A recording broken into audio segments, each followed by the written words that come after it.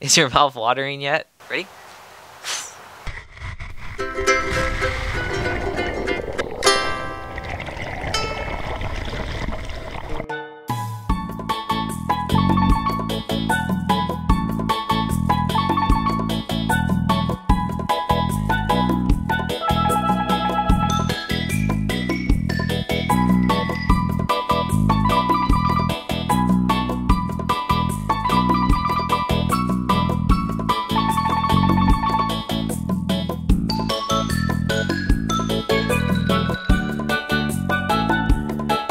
Welcome everyone back to another video of Anthony Fong Fishing. If you're new here, I'm Anthony. I do all fishing and outdoor shenanigans. So if that's your thing, consider subscribing.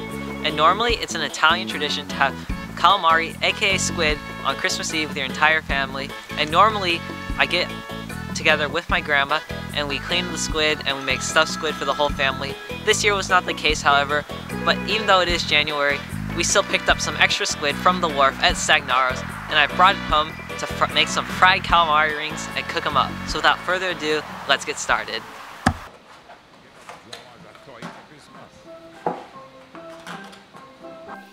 So first you're going to pull the head and tentacle part out of the tube body. Most of the guts will be attached to this head part and you will want to take them out.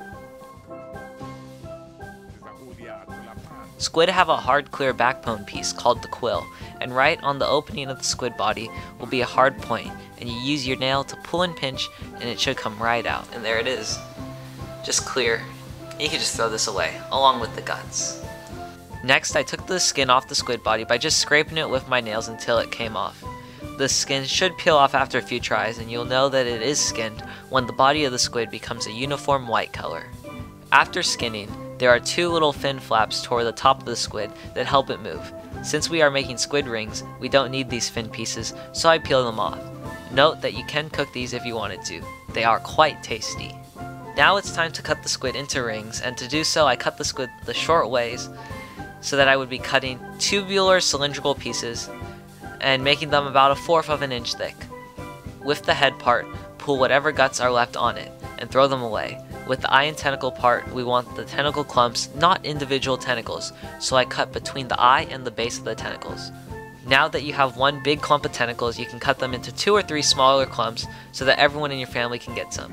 Remember to make sure that when you cut the head part off, make sure to remove the hard pointy beak so that it is not with the tentacles. It is not edible. Now I'm just going to clean and gut the rest of the squid.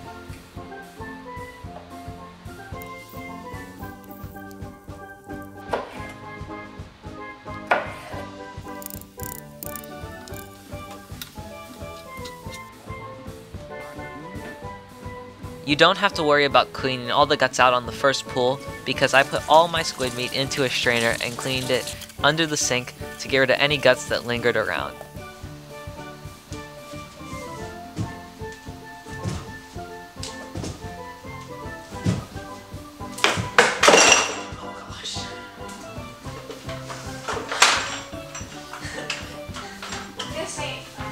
Next, heat up some vegetable oil in a pot on the stove and make it about 2 inches deep, or just enough so that the squid do not touch the bottom of the pot when it fries. So now that we got the oil on the stove heating up, it's time to make our tempura batter mix that we're going to dip our squid into. This is super simple, anyone can do it. We're just using some tempura batter mix, and it calls for 1 cup of the mix and 3/4 cup water. So it's time to mix those up right now. Then I stir until a uniform consistency. Now at the stove, I'm going to put the pieces of the squid in the batter to coat them, then pull some out and let the excess batter drip for a second and place them in the oil. Please remember to place them in the oil gently. If you remember with the jack smelt that I cooked up a few months ago, things didn't go so well as the oil splattered everywhere. Dude, that burns! Cook the squid for a few minutes or until they are golden brown. Once ready, I use a strainer ladle to take them out of the oil and onto a plate with a paper towel to cool. Look at those beautiful fried calamari rings and tentacles. Is your mouth watering yet? We finally plated them. Look how beautiful and delicious they look. And now I'm just gonna put some on a little plate with some ketchup and we're gonna do a taste test.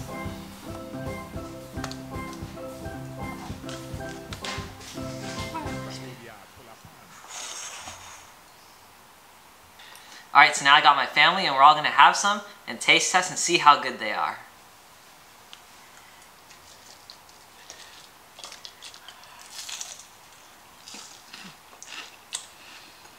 Delicious. Very good, Anthony.